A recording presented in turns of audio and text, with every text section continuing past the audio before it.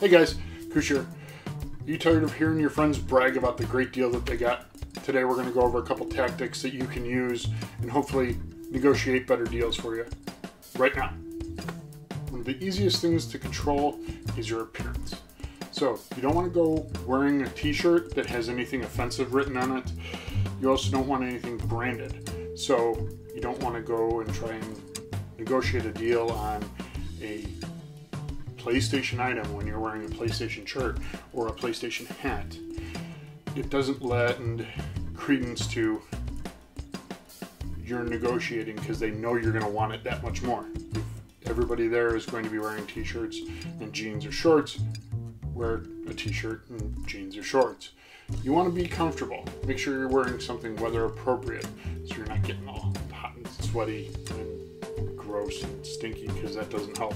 Something else that you can easily control is your attitude. So you want to be nice, but you don't want to be over nice. And even if they're not nice, you still want to be nice to them, because you never know when somebody else might be watching you and see how you react. You can ask for deals, but don't force it either. Don't be super aggressive with asking for the best bottom dollar deal. You also want to make eye contact with them. So don't be shifty, don't be hiding your eyes and, oh, I don't know, make eye contact with them. So that way they know you're being serious and you're being honest and upfront with them. Is your approach. So if you go up to a table and it's an older gentleman or older woman, use the sir or madam.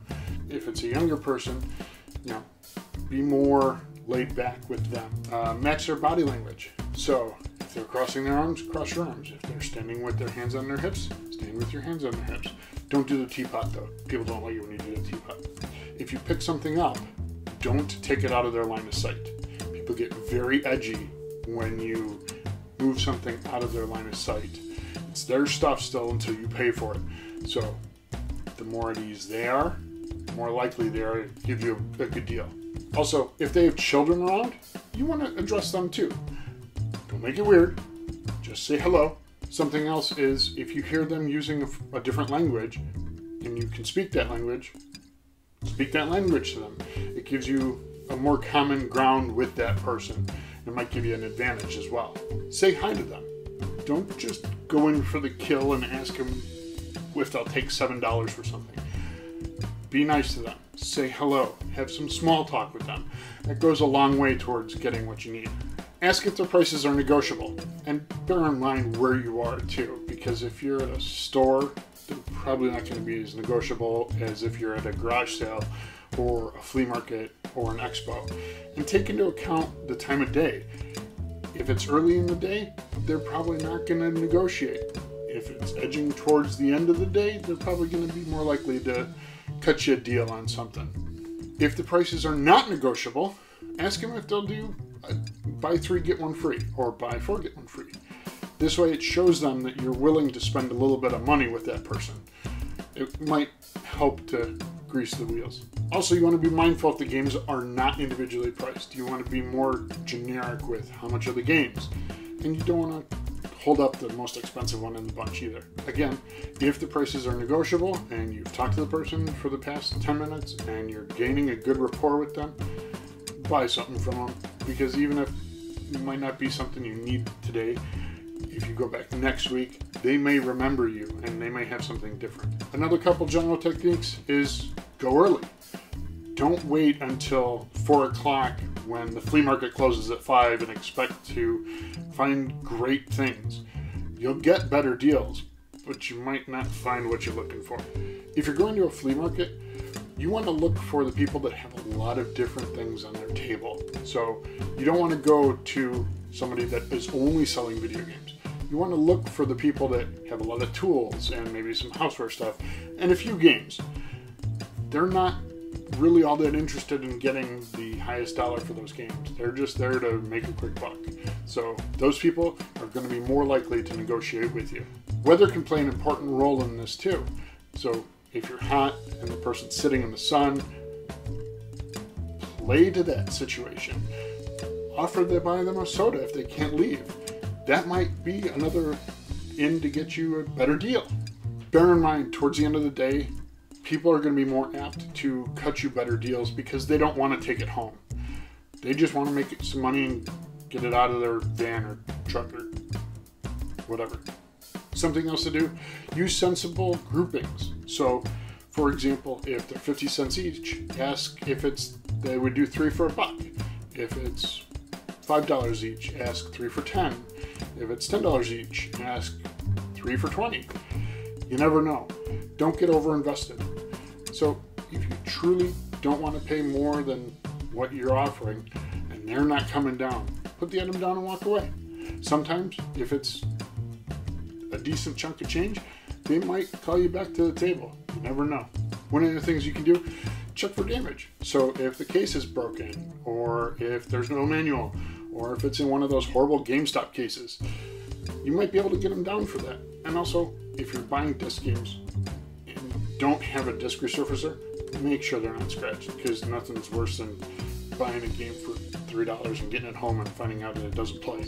If you're looking for anything that has batteries or had batteries in it at one point in time, check for corrosion, because a lot of times you can clean that up, but to the seller, they might see that and just automatically take a little bit off.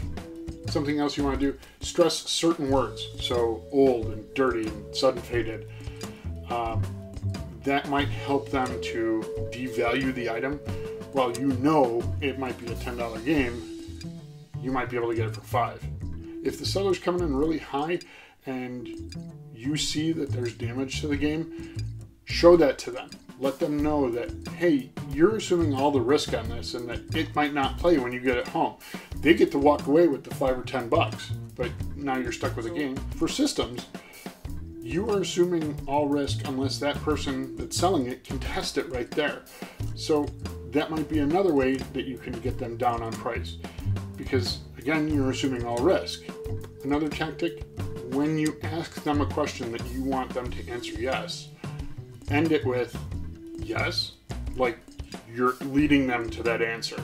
And also not a little bit. That way they give an affirmative, because once that starts rolling in their head, they'll probably say yes. Tell them you're buying for somebody else.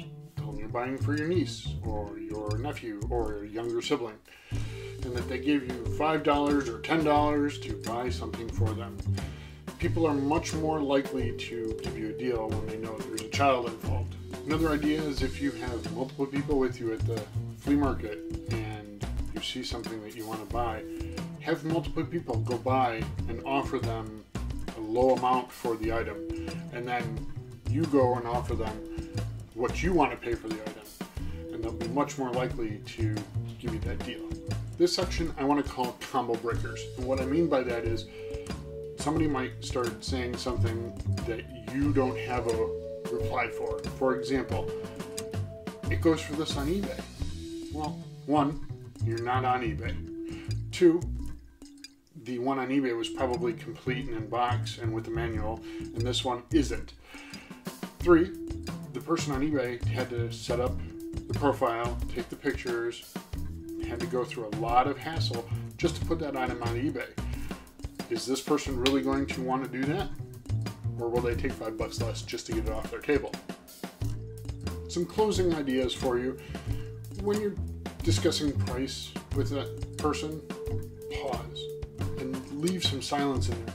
It makes it a little bit uncomfortable, but it might help them to understand that you're willing to walk away. Also, if you're wearing sunglasses, take your sunglasses off, especially towards the end. This way you can look them in the eye and they can get a sense of who you are without the shades on. Doing fuzzy math. What I mean by that is, if you have a few items, maybe 2 of them are 15, one's 10, and one's 25, offer the person $50 and have it in your hand, ready to hand it to them. Don't shove it in their face, but have it right about where their hand is so that they can easily grab it, and then you're done. Another tactic you can do is called "This is my last," and what that means is you want to set this up so that if you have jeans on, or if you have pants or something that has multiple pockets, maybe a shirt pocket, a couple pockets in your pants, you want to set this up so that In your front left pocket, you might have 3 singles. In your front right pocket, you might have a 5. In your back pocket, you have a 10. In your breast pocket, you might have a 20. And what you can do with this then is when the person is asking for $25 for something, you break out and say, this is my last $20. Would you take $20? That way they know or think that it's your last 20 bucks and they will cut you a deal. Or if it's a $5 item, you pull out the 3 singles and say, this is my last $3. The catch with this is you gotta make sure that you have items with you.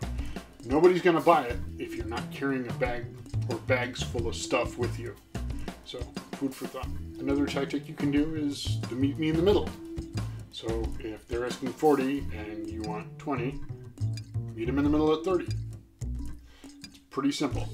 And this should go without saying, when you're negotiating and you hand the person $50 and you were supposed to get charged $35, make sure you're getting $15 back. Because if you've negotiated them down, you want to make sure you're getting the right change back. Lastly, you want to say thank you. If the person knocked a decent percentage off of their price, be thankful that they gave you a good deal on stuff. Because next time you go, they might remember you. They might remember that you said thank you. And they might be more willing to work with you again. At this point, I'd like to thank you for watching. Did I miss something, or do you have a tip that you want to add to this list? Go ahead and add a comment below. If you like this content, hit the like button, and for regular updates on video releases, you can subscribe to receive those notifications. Other than that, have a good one.